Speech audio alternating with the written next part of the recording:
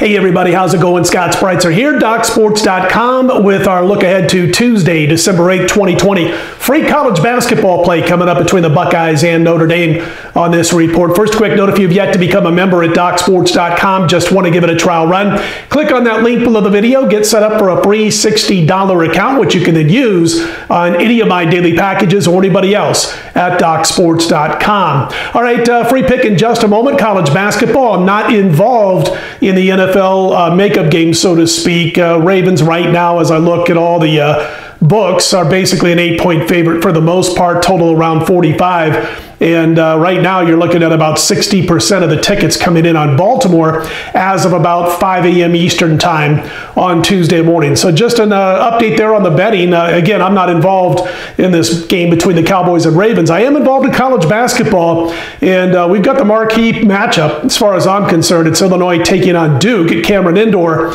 and we're going to look to go to 9-1 with the last 10 college basketball sides. We are up over $3,000 during this current run. We've been basically going 1 to 2 college basketball plays per day, and we're just letting all these teams work out their issues with the weird schedule, the late start, COVID, all that kind of stuff, no home court advantage when it comes to crowds and things of that nature. And so we've been playing it conservative, and we're off to a great start. I hope you've been with me. I do thank those who have been so thus far. Now, as far as what happened on Monday and Sunday, we did cash and swept our elite level plays this weekend in football. We had a 6-star on Colorado on Saturday, came back with a 7-star play on the Jets in Sunday's NFL. I lost on Monday in the NFL, but we were able to make a unit of profit for those who have bought all the sports, because I did have one soccer play on Monday, and we did it again. We cashed another big dog price, plus $1.90 on Southampton getting the win over Brighton and Hove.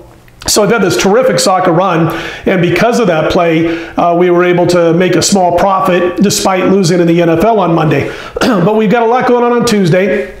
I've got the Illinois-Duke game over on my Handicappers homepage. We'll look to go to 9-1 with the last 10 college basketball sides. I am involved in UEFA Champions League soccer afternoon action on Tuesday. That's over at DocSports.com, all available on my Handicappers homepage.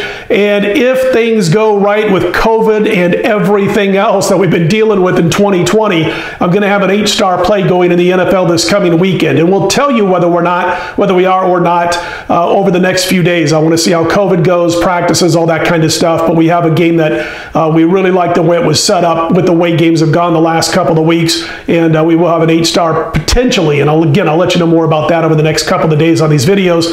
We did hit that 8-star in college football, only one of the season. That was Iowa laying less than a touchdown to Michigan State. Nice 49-7 winner by the Hawkeyes. So we'll look to go to 2-0 with these plays on the season.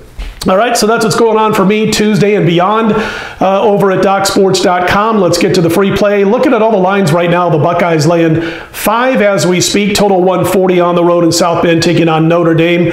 And as far as this game is concerned, I think this line is quite fair if you like the Buckeyes here. You know, the thing about these two teams, one of the biggest differences is that Ohio State plays a nasty brand of defense. Notre Dame's not quite there yet, but it's not just that. It's that Notre Dame has no depth. I mean, they're playing their starters 30 minutes or more. 3 of their 5 starters and basically see it almost every minute. And Ohio State is pretty deep. You know, I've got Ohio State, by the way, in my top 25 in my power ratings. I've got the Irish in the bottom 4 in the ACC, so that gives you kind of an idea of where I stand right now. Now, bottom 4 in the ACC isn't like bottom 4 in the Mountain West, but you get it. It just kind of gives you a gauge of where I'm at. But I like what Ohio State's doing in the backcourt. And when I look at Notre Dame, they're one, I guess, unit, if you will, where I can give them a B, maybe even a B+, is the backcourt. But other than that, man, again, the depth is C- at best. I'm not crazy about the front court, and I think the Buckeyes have the tools to get the job done. And if it's close at halftime, I think because of that lack of depth, that Ohio State will be able to move away with their strong defensive play in the second half of this game. So a recommendation, opinion, is the Ohio State Buckeyes minus the points over Notre Dame in Tuesday basketball action. All right, don't forget we've got Illinois-Duke as we look to go to 9-1 with our college basketball premium sides over on my homepage at DocSports.com. If you like the videos, click on that thumbs up button. Be sure to subscribe. Do appreciate those who have done so thus far. I'm Scott Spreitzer, DocSports.com. Let's put Tuesday in the win column.